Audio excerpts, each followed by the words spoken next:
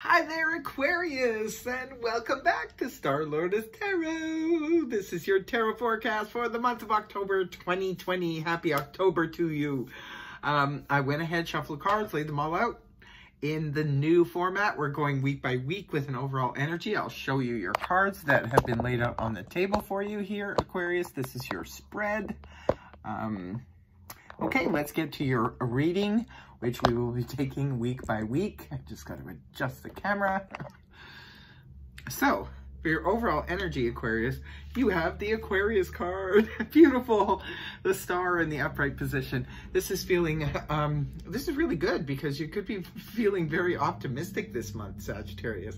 This is about feeling really good, feeling really hopeful. The star is also very much healing energy, as well as it is the major arcana's wish card. So wish upon a star here. Aquarius, you're coming up in your own reading in the upright position. You're on the right track. Whatever it is you're doing it well. In the first week here, Sagittarius, we have the Knight of Wands rooted down by the Hanged Man in the upright position. Interesting combination. The Knight of Wands, this is Quicksilver, known as Pajama Man, but it doesn't look like Pajama Man in this deck, so I don't think he's acting like a Pajama Man. He's just coming in very quickly. Could be an offer coming towards you, Sagittarius. Those of you who are single and looking, this could be a new partner. This is fire energy, that of Aries, Leo, Sag. It could be a fire sign. It is hot on pursuit of you, Sag.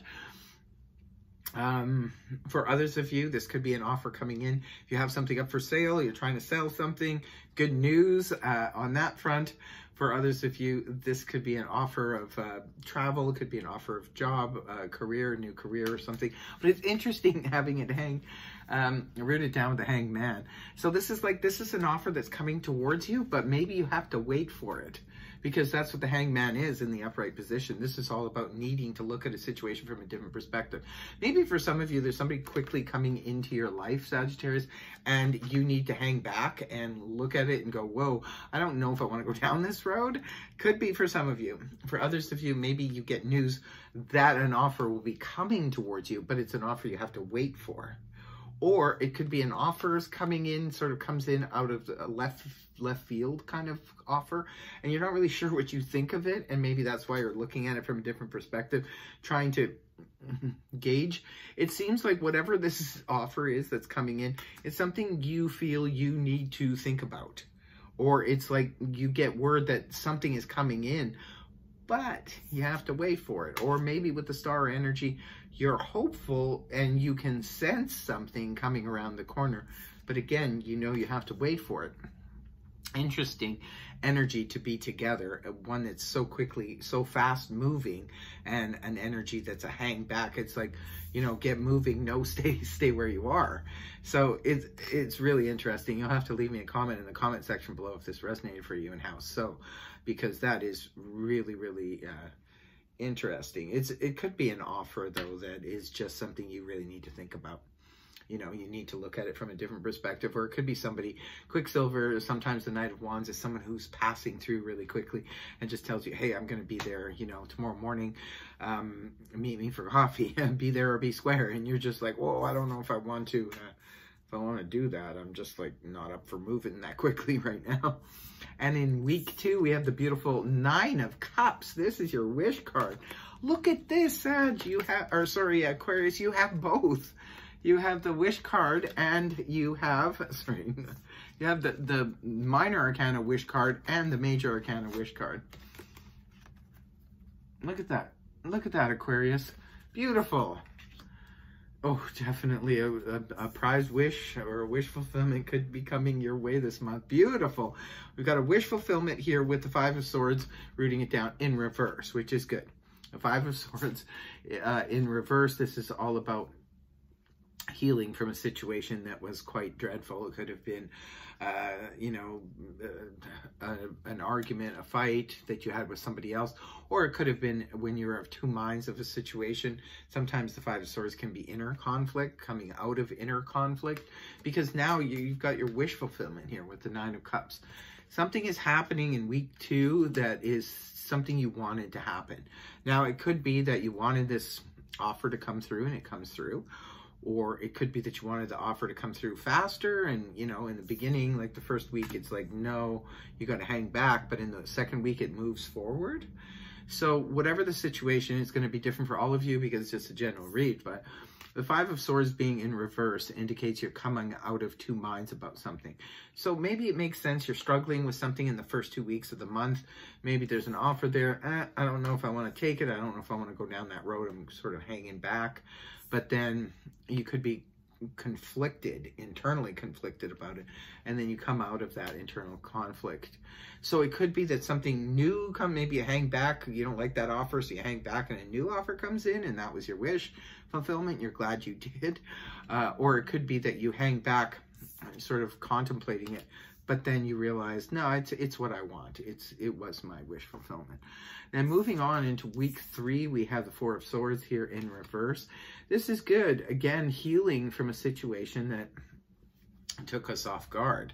So, and it's with the Six of Cups in the upright position. So for some of you, this was a past situation. Maybe you're healing from a relationship that, you know, like a past relationship, you're finally healing from it.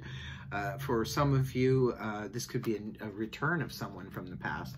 The Six of Cups could be even meeting someone who feels like someone from the past. So this could be a healing from a past situation for some of you.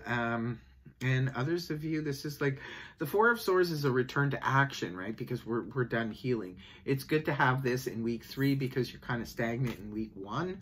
So this is about movement forward in week 3. So it looks like there's going to be a slow but steady turnaround in terms of taking action on something. And it could have something to do with the past with the Six of Cups here. Six of Cups is the blast from the past card, or it could be that you're returning to, you know, a career you used to do, or a job you used to do, or work at a place where you once worked at. That could be a past return. It could be a relationship that you like I said, could be healing from a past relationship, but this could also be the return of someone from the past, and it, you know, helps bring you back into action again. So that's week 3. Week 4, we have the Three of Pentacles rooted down with the Queen of Pentacles here. Well, the Queen of Pentacles is another court card, could be representing a person. But this time it's earth energy, that of Taurus, Virgo, Capricorn, sun, moon, or rising, male or female. Some of you could be involved with Queen of Pentacles, and could be working alongside this person. Maybe if this was someone, a job from the past or someone from the past, maybe this Queen of Pentacles is someone you used to work with. Or it could be somebody you used to date if it's on the dating front, and perhaps now you're getting along beautifully if this is the case. Because the Three of Pentacles is working in harmony very well with other people when we're working on a project or working on anything from the home to... some of you could be having a really, you know, enjoyable experience working together with the Queen of Pentacles. This Queen of Pentacles could be your family member, could be your daughter, your child, your sister, your parent, what have you. And this is you working in harmony with them. For others of you, this could be you embodying the energies of the Queen of Pentacles and trying to remain rooted and, you know, and stay focused on the practical and the tangible things in life. Maybe you're trying not to get carried away because, you know, you have work to do. But the thing is that it's beautiful energy, because Three of Pentacles is about working in harmony with others, where everybody's taking their fair share of the project or whatever it is you're working on. So you're working, they appreciate your work, you appreciate their work, and everybody's happy. It's all one big happy family. And it could be that you're working towards a very stable future in terms of career, job, or family, or whatever the situation is, or relationship. So it could be that that's what you're doing here. And but its overall energy is beautiful because the star is here in the upright position, which is your card. It's you all the way, feeling optimistic, feeling happy. And I love to see that for you. So I can't wait to hear what you have to say in the comment sections below. Have a great month of October, Aquarius. Much love. Namaste. And if this reading helped you, please feel free to like, share, and subscribe. But bye for now.